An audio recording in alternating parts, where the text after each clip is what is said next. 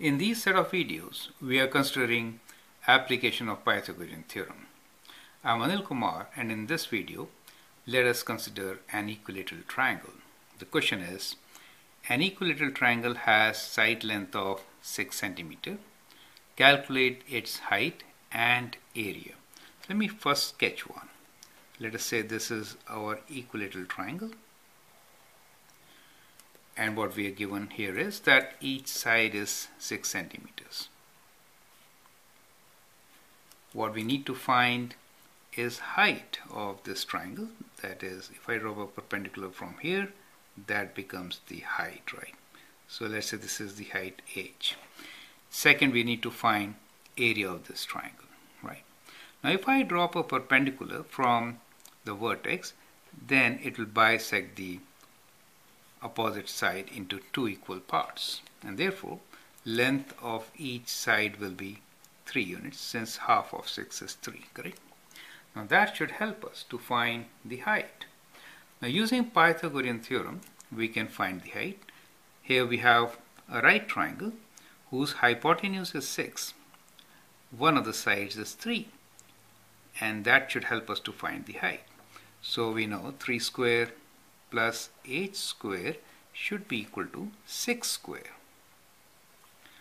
And now from here we can find height square equals to 6 square minus 3 square, right?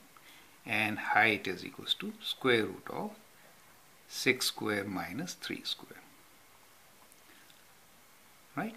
So that gives you the height. You can always use the calculator to find this answer.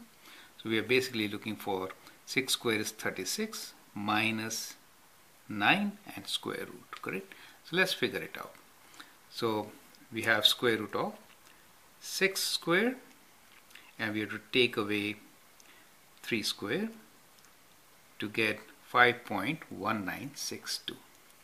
So we get this answer as equal to 5.1962, right? It could be rounded to 5.2, and the units are centimeters.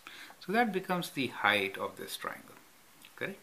Now the next part is to find area.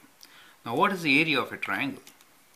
Now area of the triangle is half base times height. Now in this particular case, we found that the base is 6, right? Base is 6 and height is 5.2 approximately, right? So we'll write 5.2. So let's do our maths. That is 5.2 times 6 divided by 2, right? So it is 5.2 times 6 divided by 2 will give us 15.6. And the unit should be centimeter square.